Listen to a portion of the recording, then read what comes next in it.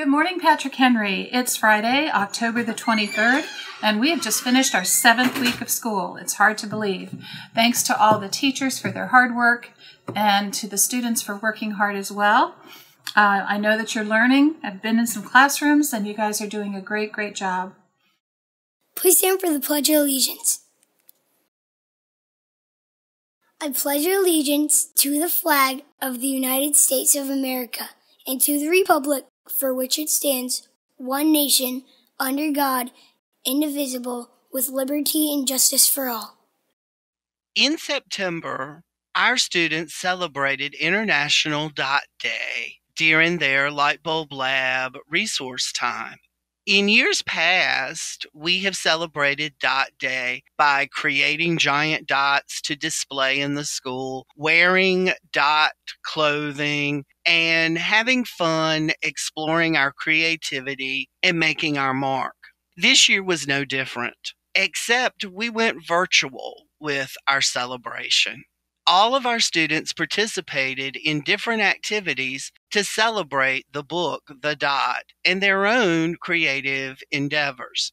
Kindergarten and first grade students listened to Peter Reynolds read his book, and then using materials that they had on hand, they created their own dot, which they shared with the rest of the class virtually. Our second through 5th grade classes pumped it up a little bit and used the Google Draw app to create their own special dots. After listening to the book and talking about how to make your mark by starting with a dot, the students were given permission to be as creative as they could be using the app. These are some amazing creations. Not only are they colorful, bright, and exciting to look at, but they also show that our students are ready for the future, however it takes them. So I hope you'll enjoy sharing this time looking at all of our different dots and just how creative we are. And in the words of Peter Reynolds, make your mark and see where it takes you. Hey friends! This week in science, we're going to start our special sit spot routine. A sit spot is a place that you choose, that you get to sit somewhere where you can enjoy nature and practice your skills as a scientist. We're going to work to make the drawing as realistic as possible so that it really represents what our sit spot view looks like. For a little plant walk down my street and through my neighborhood. What we're looking for is flowering plants. Story today about plants, specifically trees, and how they change throughout the season.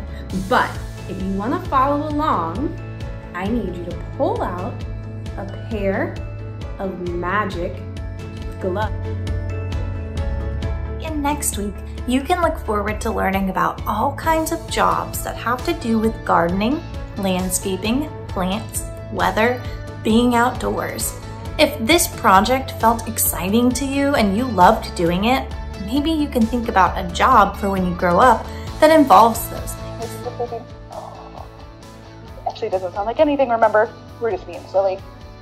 And the sun is coming out because it's springtime, so I want you to kind of start growing, wiggle your body up, because it's the spring, and you're growing. It's also raining, so you can rain it down with your fingertips. Go ahead and do that. Rain it down. And it's the summer and the sun. Today you're going to transfer your seedlings into your container gardens.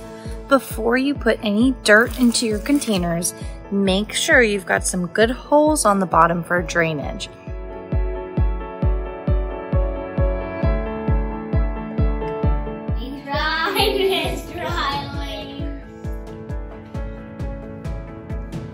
Do you see any seeds in there? Any plants? I only see seeds. Yeah, I think that's fertilizer. Say sorry. Sorry.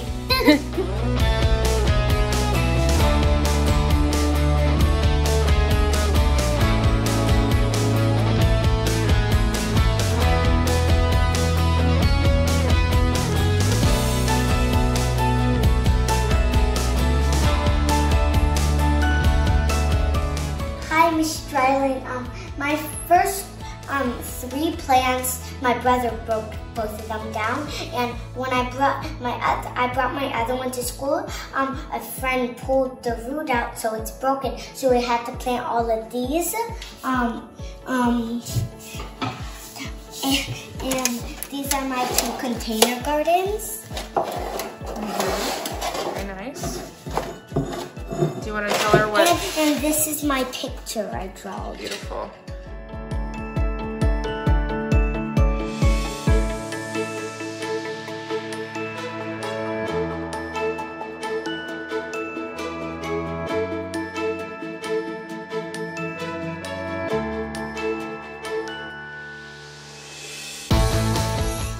And what a plant needs sun, rain, and soil, and space, and kind of water.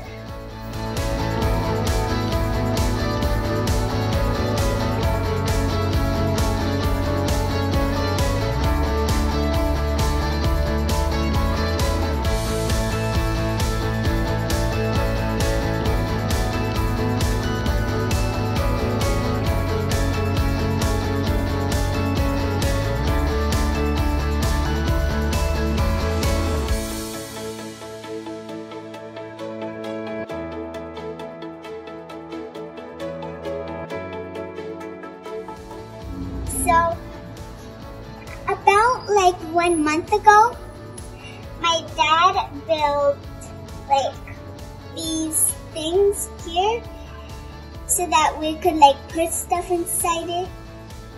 And we thought that we should put plants. So we put a whole lot of dirt and we got some plants. And the plants that we have here, these 3 are called mint, and the other one is called cilantro. It's a Spanish name.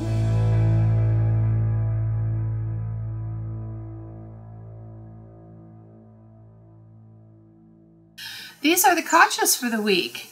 And my friend Milo is here to listen to our kachas, so I hope you enjoy watching Milo.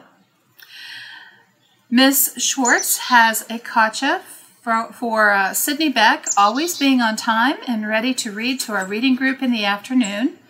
Tyshawn Mead for working hard to listen to his Nana and to Ms. Schwartz during class time. Zoe Melton for working very, very hard from her distractions. She has distractions at her daycare, but she stays focused and she gets her work done. And she had some technology issues during map testing, but she didn't get upset and she handled it like a pro. Cooper Haywood for always participating in the chat box and having answers ready during class time. Carmen Racinos and Oliver West are being recognized today for always being prepared for class and consistently participating. Great job. All right, Ms. Spangler would like to recognize all of the resource teachers for their hard work and their amazing classes.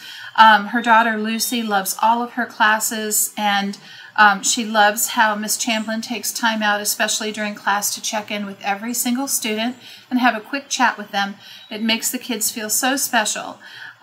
So Ms. Spangler, parent, is recognizing all of our resource teachers for being the amazing people they are and for their creativity.